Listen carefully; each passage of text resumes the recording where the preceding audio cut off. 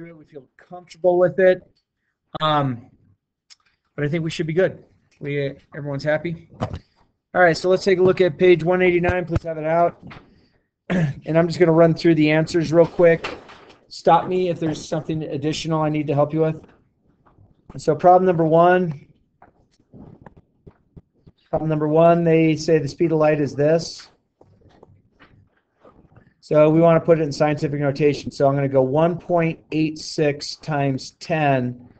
So the decimal's right here right now. Let's make that a better dot. Make it red. So I'm going to move it 1, 2, 3, 4, 5. Okay? So this means it's a big number. Is 186,000 a big number? Sure. If I had 186,000 ice cream cones, life would be good. With ice cream in it, not just the cones.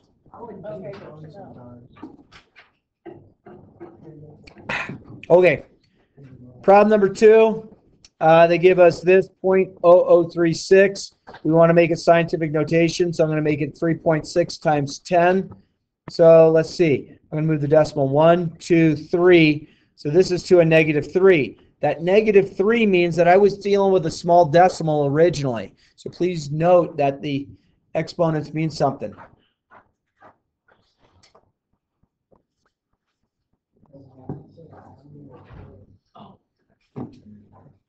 All right. Number 3, skip. Well, 2 raised to the 60th fourth power, I can't find scientific notation unless I plug it in the calculator. And I'm not going to do that. All right, number 4 says the radius of the moon is this to the third. So I want to take it out of here. So I'm going to move the decimal right. And sometimes I might have to add zeros, sometimes I don't. Let's see. 1, 2, 3. I don't have to add any zeros to this one. It's done as is. Okay. Number 5. I get 1.3 times 10 to the -2. What does the -2 mean? Am I going to move the decimal right or left? Well, I moved it to the right when it was a positive, so the only other choice that's left. All right, so if I move it left, I need to add out front. So I have 0.013 is the same thing as 1.3 times 10 to the -2. So note that you might have to add a value. And then last one, 1.8 times 10 to the 7th power. Okay, this is going to go right 7. Okay, so ready? Count with me. There's 1, 2, 3, 4, 5, 6, 7. Okay, so 18 million is the same thing as 1.8 times 10 to the 7th power.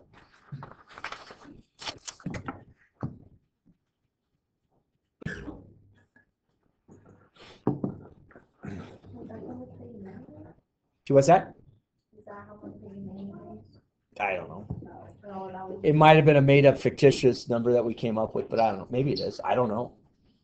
I mean, that's a lot of money. That's good walking around money. That means you could have McDonald's every day, all the time. All right. So now I'm going to be over on page 190, okay?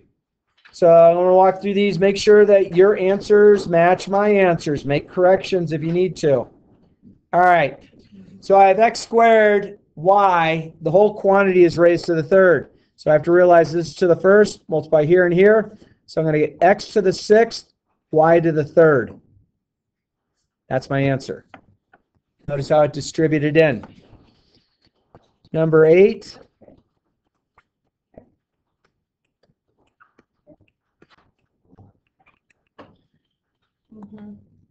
All right, ready? So 2c to the 3rd, all to the 4th. So that's going to come here and here. So that's going to give me 2 to the 4th, c to the 12th. I'm pretty sure you can do 2 to the 4th. It's 2 times 2, which is 4, times 2, which is 8, times 2, which is 16. I'm pretty sure you can handle that. There's your answer. Oh, yeah, that's the answer. Number 9.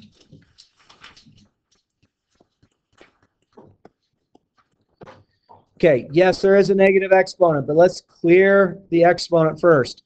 So I'm going to get v to the negative 6. V to the negative 6. I don't want a negative exponent. So it's right now as the numerator, it's over 1. So now I'm going to make it this. That's my answer.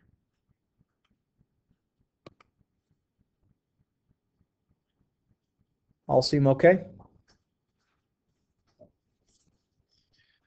All right, number 10.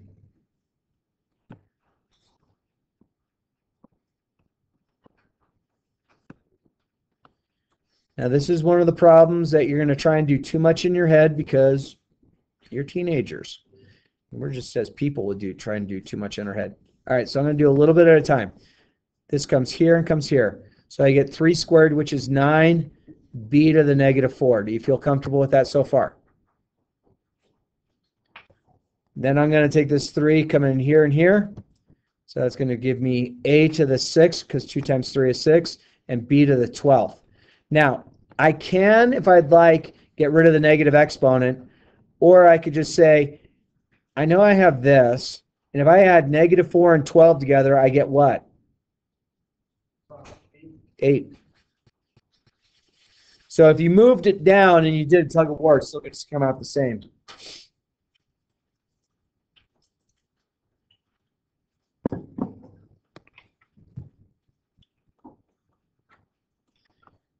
Number 11.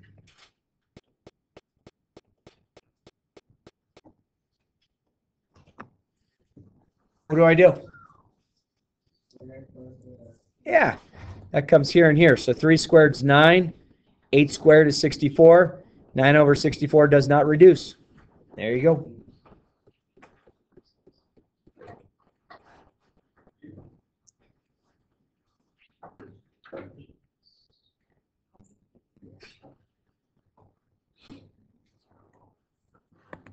All right, ready? This outside 3 comes here. So I get 2 to the 3rd, which we can do in a sec. P to the 3rd, which will stay as is. And P to the, or 5 to the 3rd. Okay, I'm pretty sure because y'all have a calculator, 2 times 2 times 2, that's 8. P to the 3rd. 5 times 5 times 5 is 125. And 8 over 125 won't reduce, so that's all it is.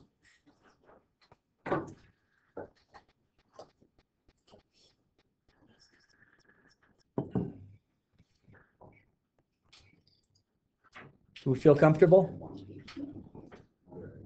Very cool. All right, can I move off this screen? Thank you. Number 13.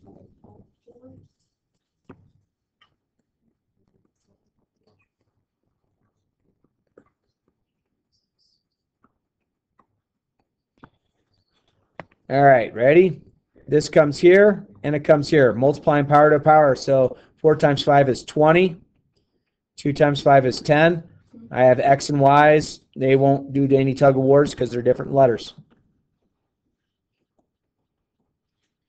Number 14. X to the 4th, y to the negative 2, raised to a negative 3.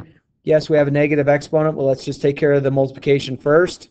So that's going to give me x to the negative 12, y to the negative 6.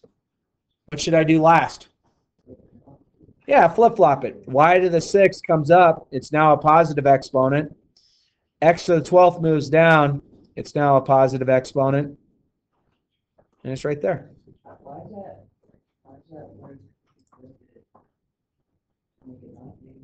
So a negative exponent just means it'll move from a numerator to a denominator or vice versa. And when it moves, the sign of the exponent changes to a different value. Okay, it changes from positive to negative or negative to positive, depending on which way you want to go with it. All right, number 15.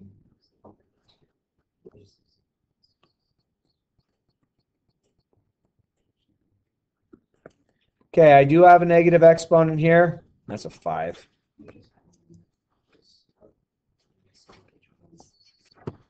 So let's not worry about the negative exponent yet. Let's go power to power. So I'm going to get x to the negative 3 on top, y to the 15th on bottom. Which one wants to move? The top.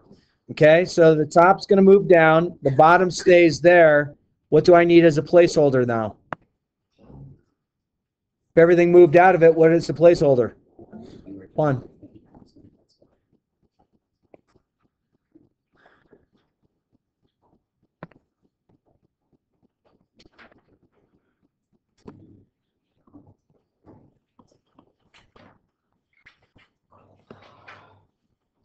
Real quick, anyone need to show me any old work? All right. So the first one, the 2 is not interrupted. This comes here and here, so I get x to the 5th, y to the 5th. Is that okay? Now I'm going to get 3 squared. 3 squared is 9. X squared. Y to the 8th. And then multiply the numbers. 2 times 9 is 18. Add the exponents on top, because we combine them together, so I get x to the 7th. Add the exponents on top, so I get y to the 13th. Done.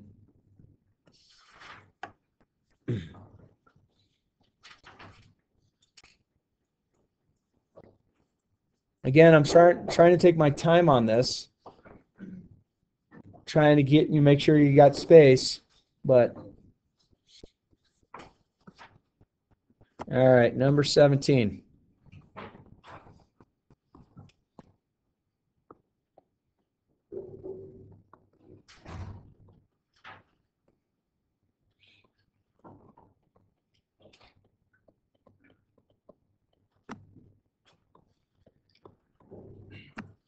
Okay, this one people might start getting in trouble on because you want to start reducing right away. I guess you could, but I would take care of that negative outside exponent first and then start getting rid of things. So that's going to come here, so it's going to give me x to the negative 12. That comes here. It gives me y to the negative 15. This comes here, so that gives me x to the negative 21st. That comes here. That gives me y to the positive 6. What's the only one of those that's not going to move? The y to the 6. Very good. Everything else is going to move. So this is going to move, this is going to move, and this is going to move. Okay, meaning when I say move, it's going to go top to bottom or bottom to top. Okay, so I'm going to get x to the 21st on top, x to the 12th on bottom, y to the 15th on bottom, and the y to the 6th never moved. Tug of war with the x's, top wins by 9, I believe. It's not a tug of war with the y's, though. It's a combine them, so I get y to the 21st.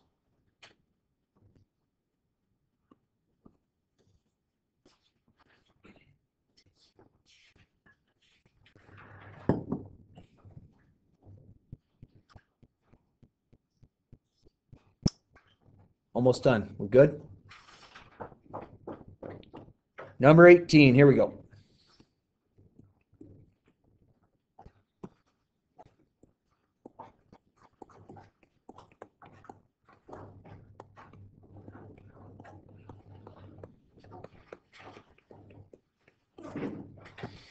All right, so I have the outside power to a power. Yes, we have some negative exponents. Let's not worry about the negative exponents yet. So that comes here. That gives me x to the negative 14, y to the 21st, x to the negative 9, y to the negative 12. What's the only thing up there that's not going to move? What's the only thing up there that's not going to move? The 21, yeah. All right, everything else is going to switch location, so it's going to move, going to move, going to move. So let's rewrite it with the moved spot. So I have x to the 9th on top, y to the 12th on top, y to the 21st, never moved, over x to the 14th. I think I can do tug of war with the x's. Who wins, top or bottom? By how many? 5. Good. Not a tug of war with these. It's just combined together, so add them up. Yeah, there you go. All right, friends. This problem here, I can guarantee you 2 people will skip this problem on the test.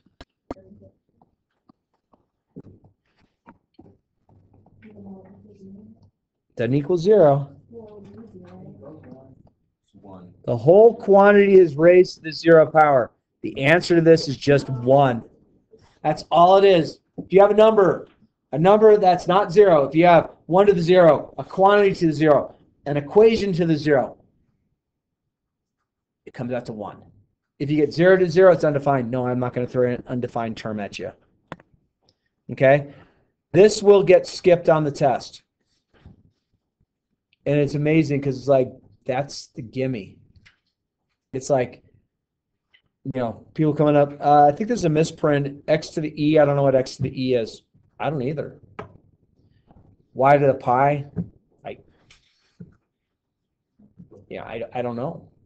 I just don't know. So, but it comes out to 1. I know that. So I would like star that on your homework or make a note of that, because that could just be like a random question on your quiz that's like easy points. It's number 15. So hint, hint, wink, wink. Probably should indicate that's important. Have we decided that yet? Yeah, give me this problem and I'll get to your calendar. All right. Pull up the calendar. All right, so ready? Multiply those, 16. Don't worry about negative exponents until you combine together. So if I combine 2 and negative 10 together, I get negative 8. If I combine 3 and 11 together, I get y to the 14th. So what wants to move? Yeah. So 16y to the 14th stays on top. X to the 8th is on bottom. Okay? So today is going to be kind of a work day. Wait, am I on the right sheet? Good. All right.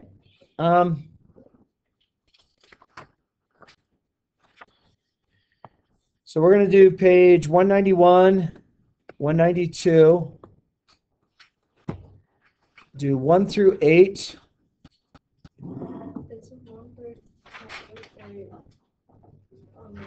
I know, I made a mistake on the video. Okay. Skip 9 through 16. And then do 17 through 28. Please note that number 28, the answer is wrapped around. So you have to look underneath number 25. We didn't tab it right. Calendar.